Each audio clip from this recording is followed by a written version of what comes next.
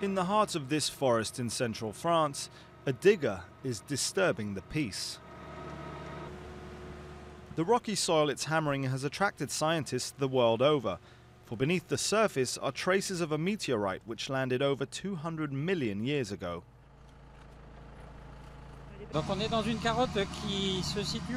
We're in a corner at the bottom of the crater.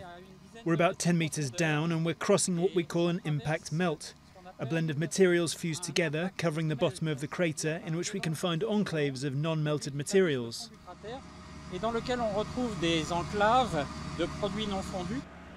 For the past 40 years, Philippe Lambert has been working on this specific astrobleme, a term given to the scar left by a cosmic collision. The samples he's studying might allow him to understand the origins not just of the asteroid, but also of planets of our solar system.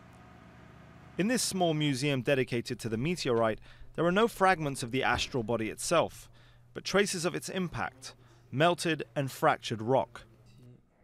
According to researchers, the asteroid had a circumference of around 2 kilometers and would have created a crater of over 20 kilometers.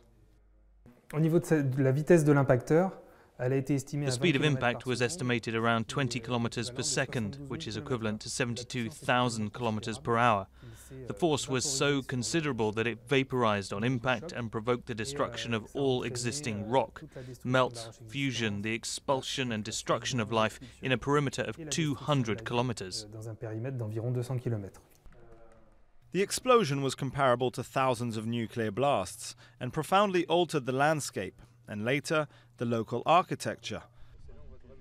For thousands of years, residents have used the leftover rocks, called impactites, to build their houses, and even the Rochechouart castle, though it was only a few decades ago that their abundance and originality became a subject of research.